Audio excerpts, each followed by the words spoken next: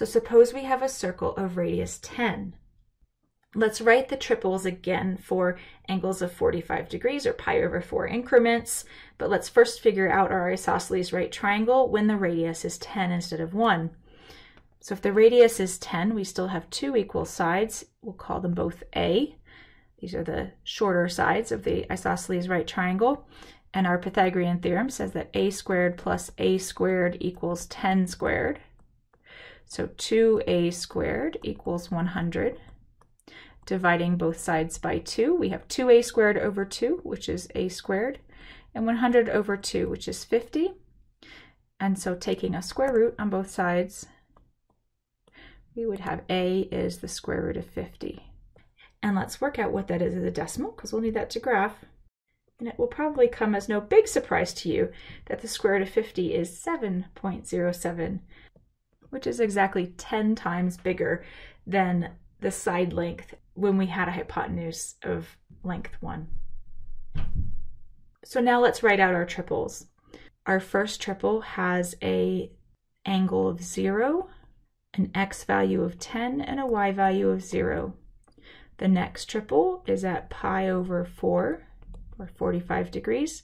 The x value would be 7.07, or square root of 50. I'm going to just write these as decimals this time to make it a little easier to get to the graph.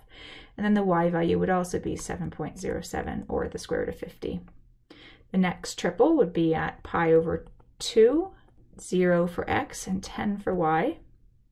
The next triple is at 3 pi over 4, negative 7.07 for x, and positive 7.07 for y.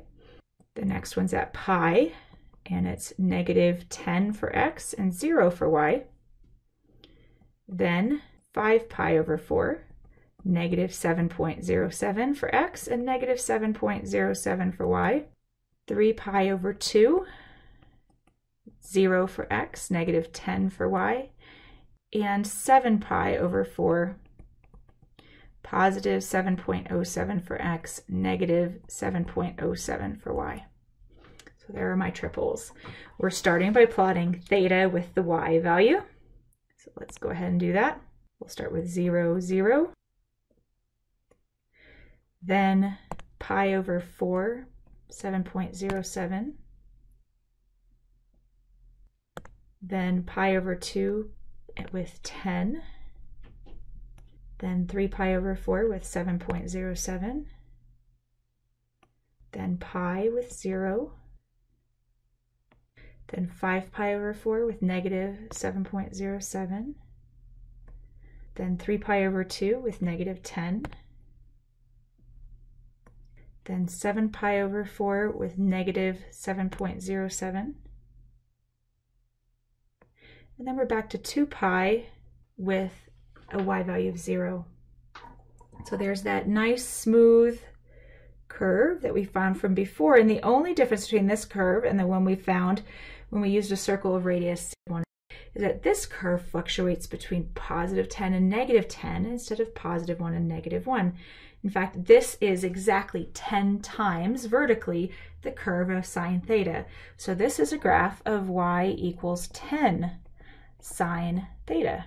We can follow the same process now to graph theta with the x value of each triple, starting with 0, 10, then pi over 4, 7.07, then pi over 2, 0, then 3 pi over 2, negative 7.07, then pi negative 10, then 5 pi over 4, negative 7.07, 3 pi over 2, comma 0, 7 pi over 4, 7.07, and 2 pi would bring us back to, and 2 pi would bring us back to a value of 10.